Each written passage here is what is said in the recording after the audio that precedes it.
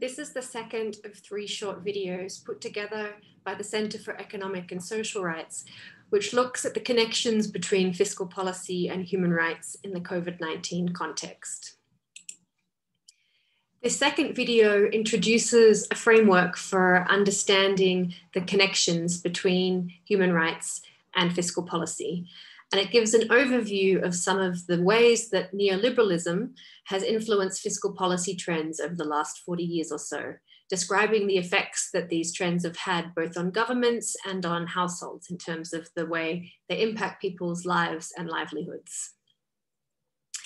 So the framework we're introducing is called the 4 R's of fiscal policy. And it's a framework that comes from tax justice advocates, but that we found in our work is also a very useful way of understanding the interlinkages between fiscal policy decisions and the impact on people's rights on their day-to-day lives. So first and most directly, you can see that fiscal policy determines the resources that are available to invest in the critical infrastructure, public services, and social programs that are necessary to enable people to realize their rights. Increases and decreases in this funding has very direct impact on what's available to whom and where in terms of goods and services. Second, fiscal policy allows for the redistribution of benefits across society. So progressive taxation, which ensures that wealthier individuals and corporations are paying a higher proportion of tax than poorer ones, helps curb inequalities between individuals and between groups. Regressive taxation, which is the opposite, meaning that poor people and poor or less profitable corporations are paying a higher proportion of their income in tax, has the opposite effect. It concentrates resources among wealthy individuals and wealthy companies. The third way that fiscal policy can impact on people's rights is through regulation. Fiscal policy can essentially reprice particular behaviors, make them more costly or make them cheaper. And so it's a way to limit public bads by making them more expensive.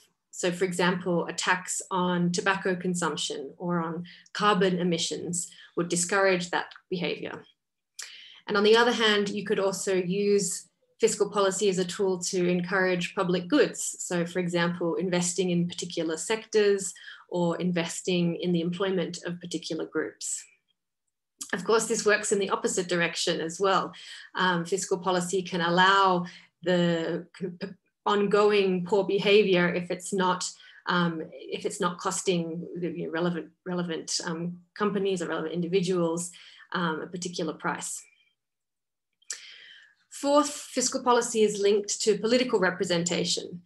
And on the one hand, it's widely agreed that the more governments rely on revenue coming from taxation, as opposed to loans or as opposed to foreign aid, the more accountable they are to their citizens, because citizens as taxpayers have a higher vested interest in ensuring that the money that they're paying is well used. Again, on the other hand, though, the high concentration of resources, the high concentration of wealth is also linked to a concentration of political power, which can undermine democratic processes because those vested interests have an outsized influence in decisions that are being made. So as we flagged in the earlier video, the economic system that's been in place in most of the world over the last 40 years or so is often described as being neoliberal.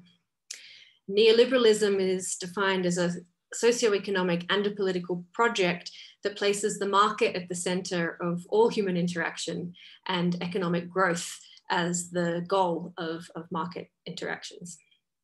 So this means, in other words, that the economy is considered to be effective, that is considered to produce prosperity when the free market can operate without constraint and government's role in the economy is reduced. And a result of this, fiscal discipline, which is demonstrated by reducing government deficits, so ensuring that they balance the books, has emerged as a priority for most governments. However, the efforts to bring government revenues closer to government expenditures has usually involved the introduction of austerity measures. So what does this look like in practice? For governments, it looks like rounds and rounds of tax cuts for corporations and wealthy individuals that concentrates wealth and power and enables resistance to regulation. This increases pressure to minimize public expenditure, and that then leads to cuts which have gutted essential services like health and education and social protection and housing. So we've also seen as a result of that increasing privatization. And for some countries in the world, that squeeze has meant that they've needed to borrow more money, often on disadvantageous terms and conditions, depending on their position in the global financial market. And that increasing kind of spiraling of taking on more and more debt has squeezed fiscal space even further. This has both quite direct and also more indirect impacts on households. Most directly, you see kind of a loss of access to essential public services and social protection programs that places a greater burden of unpaid care work, especially on women. Decreases in spending can also lead to job cuts and wage freezes, particularly in the public sector, noting again that the public sector tends to employ more women than the private sector proportionally, so they're harder hit when those jobs are cut. It means that households need to borrow as well to maintain their standard of living. And in a context where the market is unregulated or underregulated, households can be targeted by predatory lending that again leads to spiraling debt. You see with spiraling debt, a deterioration in well-being and vulnerability to precarious and exploitative labor conditions becoming even greater.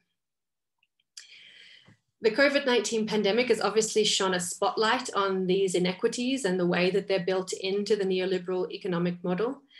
Across the world, we've seen how deteriorating public health infrastructure, precarious labor markets, and heavy and very uneven levels of care work on top of weak social protection schemes has made it all harder to respond to COVID-19.